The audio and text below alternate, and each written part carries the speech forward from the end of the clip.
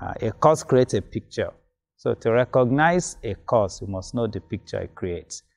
Welcome to today's DDRx. We're looking at symptoms and signs of causes, how to know if one is under a cause. And we need to make a proper diagnosis for true remedy.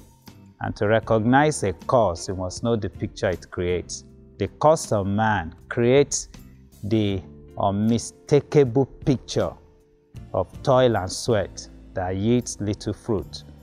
The cause of woman creates the picture of sorrow, disappointment, and struggles with husband and children. So today I have in the studio again, Dami. Thanks for having me, sir. So I have a question on premature death today. So I know this year, 2020, there have been a lot of premature deaths. So I was wondering if one could classify premature death as a symptom of curses.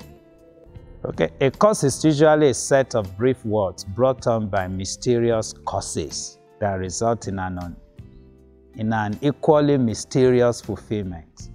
The pervading influence of a cause seems to be endless and boundless. A cause creates a picture. So to recognize a cause, you must know the picture it creates. So premature death is a possibility. A person may die before his or her time. The Bible says in Ecclesiastes 7:17, do not be overly wicked, nor be foolish. Why should you die before your time? Which is a question the wisest man on earth, asked. One can die before his time by wickedness or foolishness. So wickedness in a family can open the door for causes of death and destruction. In Proverbs 2:22, but the wicked will be cut off from the earth, and the unfaithful will be uprooted from it. In Psalm 37:28, for the Lord loves justice and does not forsake his saints.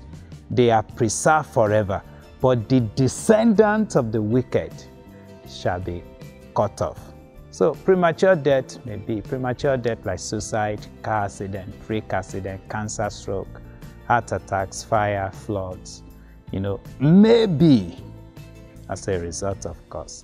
Causes can cut the lifespan of a person short. And that's the point I'm making.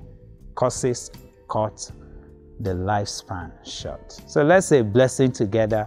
I shall not die, but live and declare the works of the Lord. Psalm 118:17. Thank you.